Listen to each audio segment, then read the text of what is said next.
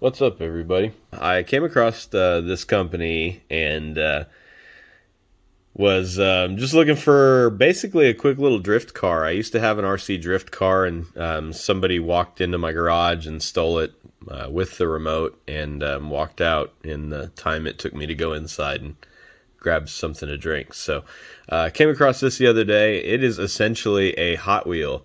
It is a 1/76th scale drift car. It is supposed to be a whole lot of fun, but I went ahead and got this here Skyline in blue, as you can see there, and yeah, so I'm gonna go ahead and open that up and check it out real quick.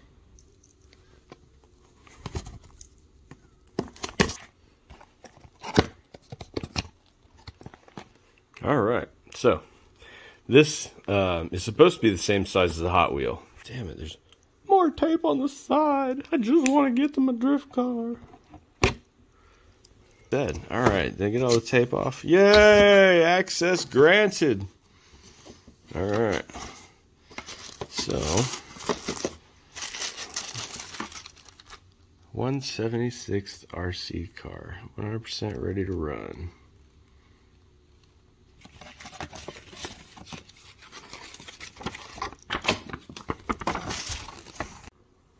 Okay, so after quickly looking over the instructions, seems pretty straightforward. You know, take things, put batteries in them, flip switches, make things go. So, seems pretty straightforward. So, let's go ahead and see. I can see blue right there. I know I got the blue one, but that's about the extent of it, so I'm excited. Let's see what's under. Ooh, that's bright. Ooh, oh, that's nice. Look at that. I didn't expect that at all. Some gold trim on the wheel there. Comes with 2 extra bodies that you can paint yourself. Comes with a blue one, and then a little tool there to be able to, I guess, put on and take off the bodies, and maybe accessories from what I recall. Let's see here, yeah, because there are, I think, pieces and whatnot that goes up in there. So let's see here. So when you pull this guy off here, the little bodies come out with it.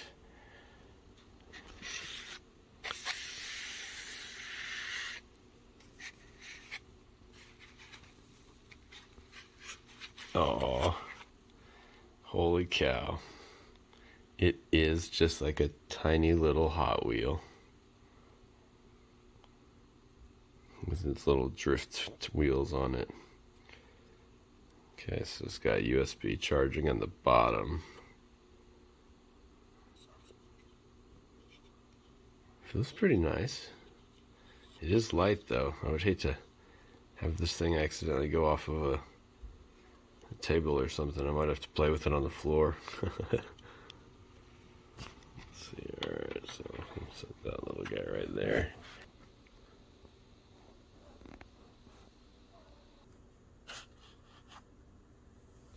What color do I do these bodies? Holy cow.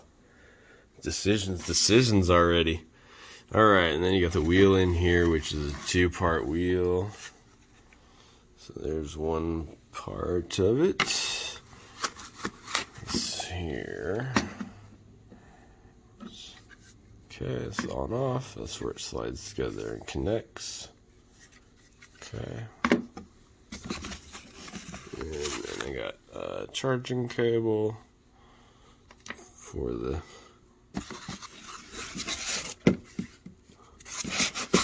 Okay, looked underneath. No surprises in there. There wasn't any money or anything in the bottom.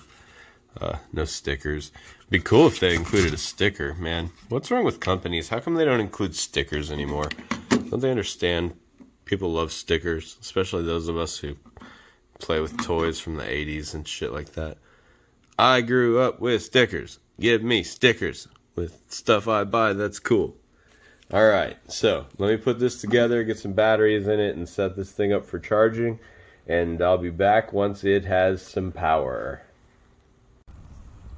Okay, so the remote runs on 4 AAA batteries. So I've got those charging up, and should be able to go ahead and get those loaded in shortly. Alright, so just finished unwrapping the cable. It's got the charging cable, USB cable with it, so that you can charge the car separate if you want to, which I'm going to go ahead and do because I have the batteries for the remote charging. And you can charge it off of that if you press this little switch down there forward. It pops that guy up, which then you can set the car on that. It's got the little USB spot on the bottom of the car, so you can actually press that on there, and it will charge the car that way. Or you can plug it into a USB and into a computer or a wall brick if you have that, which I do, so that's what I'm going to go ahead and plug it into, so that way I don't have to wait even longer. So let's go ahead and take this guy off of here. Go ahead and get this little cable here. There we go. Plug that guy into there. Okay, so I went ahead and plugged it in my little wall brick there. I see a little red light inside there that indicates that it is charging. So I'm going to go ahead and let that sit for a second and get charged. While I was waiting to play with my RC car and go drifting, I played more drifting. Gotta love the green lights.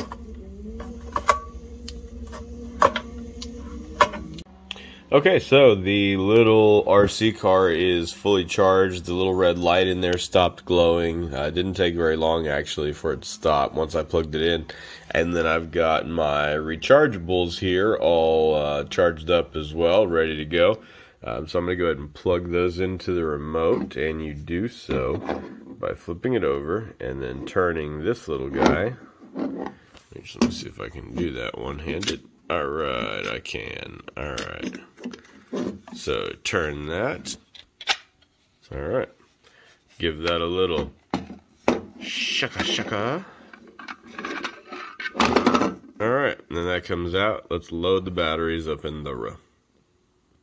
Now while I'm actually thinking about it real quick, I want to comment back on this because I didn't really talk about this earlier, but once I actually snapped these two pieces together a second ago and felt this feels really nice. Like, I mean, I know it's not some super high dollar one, but with the foam on there, and then you can tell when it's dead center, it's got a little feel to it that gives you the indication that it's centered up, and then when you're off each side, left or right, you know, you feel that from the difference. But yeah, so anyway, back to loading the batteries in, which I gotta be careful. I tipped one of these over a second ago and it almost landed on the car. I don't know, it could cause some irreparable damage because this thing is tiny.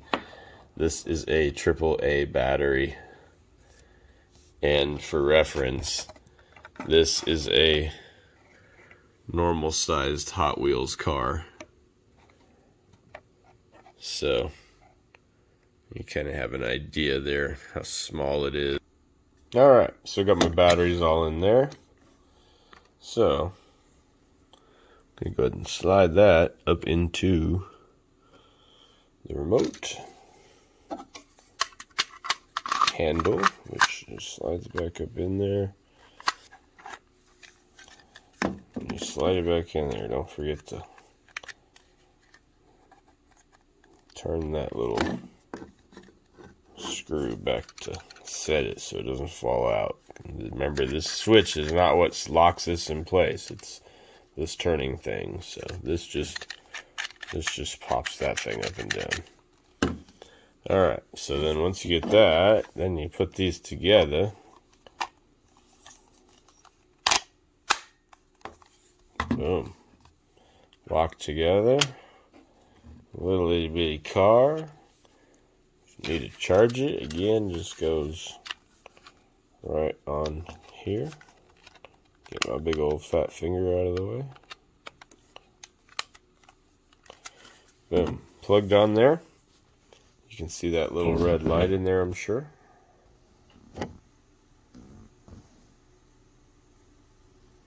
So it is currently topping off the battery. And just for shits and giggles, I'll wait for the light to go off before I play with it. God. It's been 7 seconds and the light is still on. Ugh. I'm not a patient person. Okay, anyway, while that is going, let's continue to explore in here. Okay, so I've got the two bodies, and then I kind of looked in here earlier and saw this. Okay, this is a screwdriver to take the body off. It is the tiniest, yet also most robust little flathead I think I've ever seen. They got these little bodies. Ooh, ooh. Is there a bag of goodies?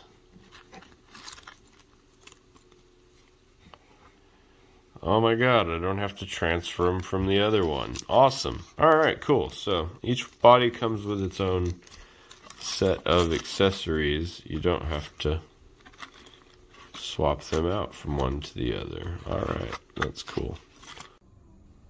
Okay, the light went off. Now let's turn it on and see. Gosh, so tiny. Holy crap, when you hit the brakes, the friggin'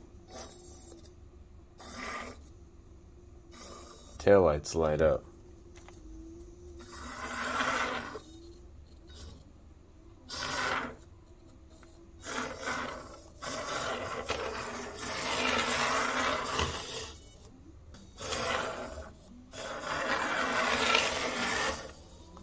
Wow, that is...